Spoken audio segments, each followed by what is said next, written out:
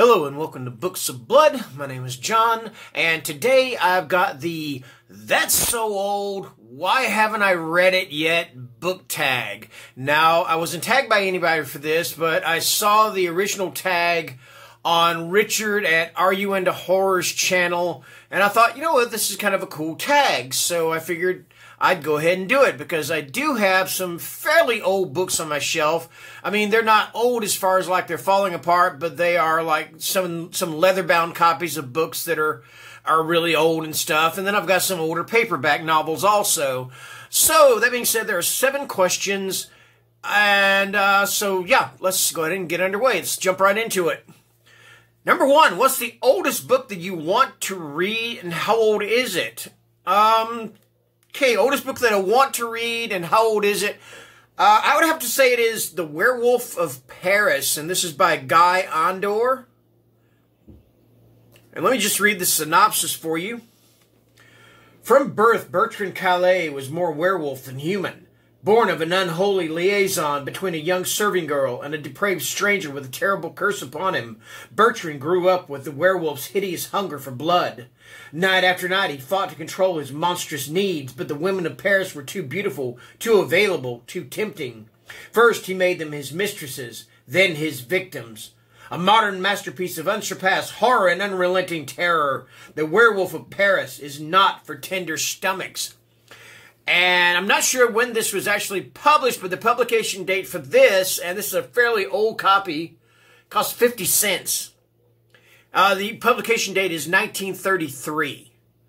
So yeah, that is The Werewolf of Paris. That is the oldest book that I want to read, and it is so, 33, 43, 53? It's old, okay?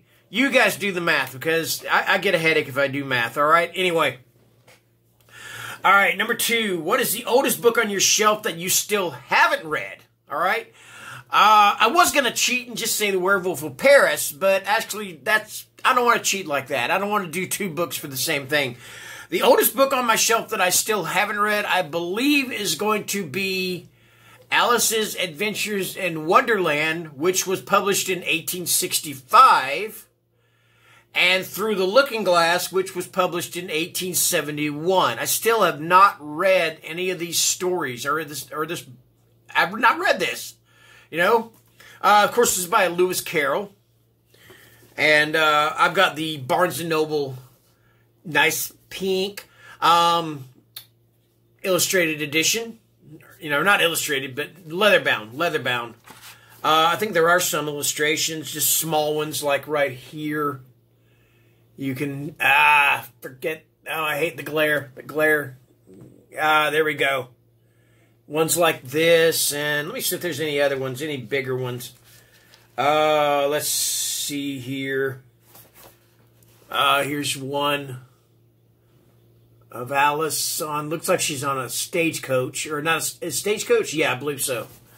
Yeah, 1865, 1871, Alice's Adventures in Wonderland and Through the Looking Glass. Let's see, how does this begin? Let me see here. Alice's Adventures in Wonderlands. I'm going to read the first stanza, just for fun, all right? All in the golden afternoon, full leisurely we glide, for both our oars with little skill by little arms are plied, while little hands make vain pretense our wanderings to guide. Yeah, that is Alice's Adventures in Wonderland and Through the Looking Glass. Yes, that is the oldest one that I still haven't read. Let me see. Number 3. How old were you when you read your first horror book? I am thinking I was about 10 years old. All right? Now, I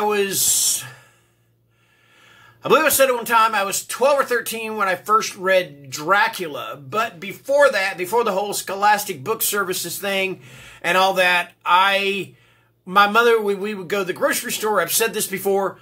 I would get these little digests. One of them is Boris Karloff's Mystery Comics Digest. And another one, I cannot remember the name of it, but it was another one like that had all these illustrated or cartoon or comic book horror stories. I love those things. You know, I mean, one of them had a story called John Bell's Devil Witch, which was about the Bell Witch. And ever since then, I've been fascinated with the Bell Witch legend. So, yeah, really helped me springboard my love for horror, you know. And so, yeah, I would have to say I was about 10 years old, and those books, those little comic books, I mean, they were the size. Does anybody remember, do they still make Reader's Digest? Somebody tell me that. Do they still make Reader's Digest? But anyway, with the old Reader's Digest, they were like this size. I mean, they were basically the size of a paperback book. And that's how big these digests were with the horror and stuff. So, yeah, I was about 10 years old. All right.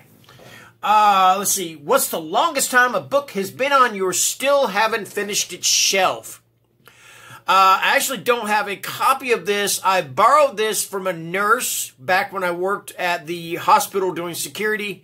But she loaned me a copy of House of Leaves. And this was back in 2010.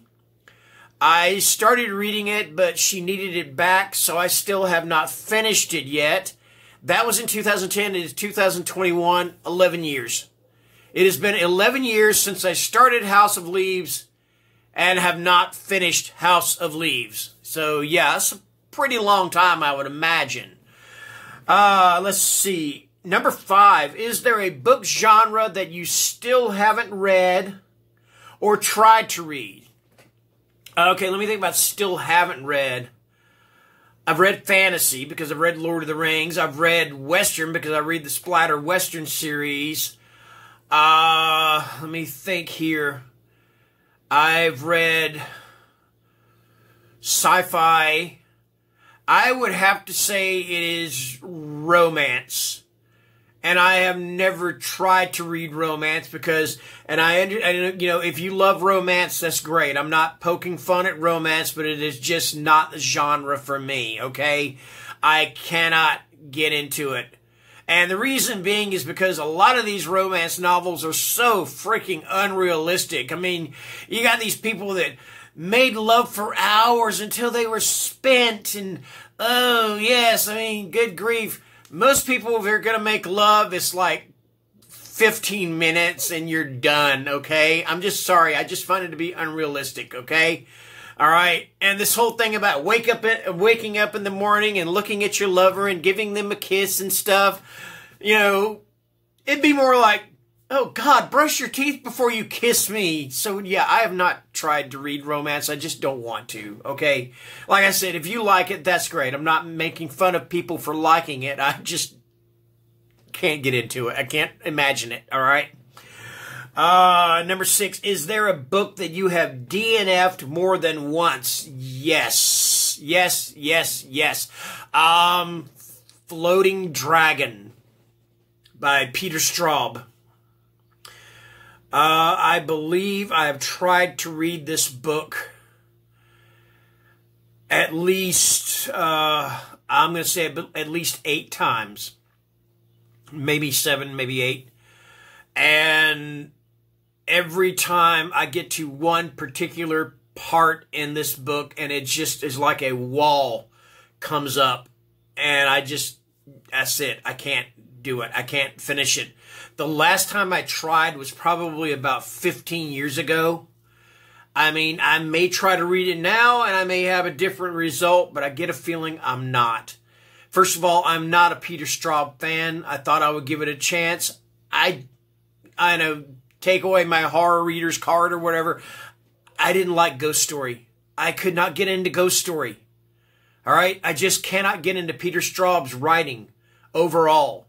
A few of his, I believe I read a couple of short stories by him. They were okay, but I just cannot get into his writing. So, yes, Floating Dragon.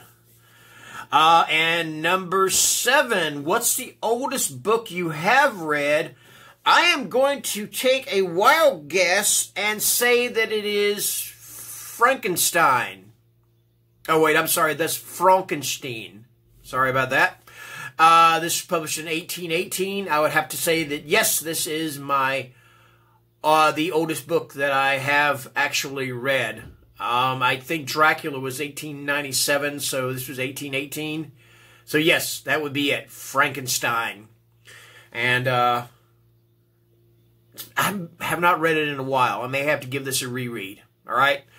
Anyway, that is it. That is my answers for the That's So Old, Why haven't I read it yet book tag? All right. So this is going to post on Thursday at around 2:30.